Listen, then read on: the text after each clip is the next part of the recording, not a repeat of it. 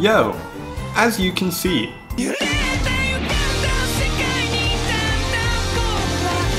pain and suffering. That's right, I got me a Xiao. I skipped the first 2 times he was in banners on my main account, but as they say, 3rd time's a charm. And I am definitely happy with him.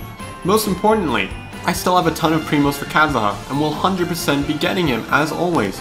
But as Kazuha is Yu-Gi-Oh, he obviously needed his Kirito buddy with him, so I got him. And boys and girls, let me tell you, when I play with him, I just wanna...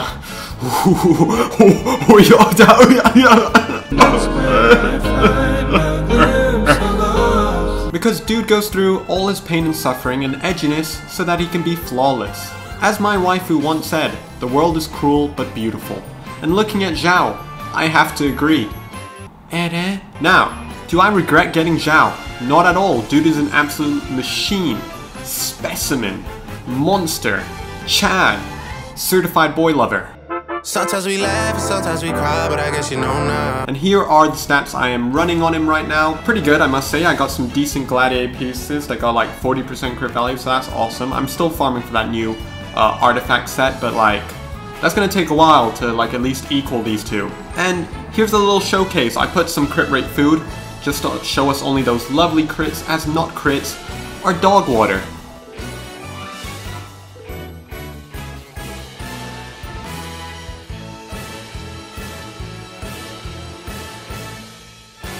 Wow, so...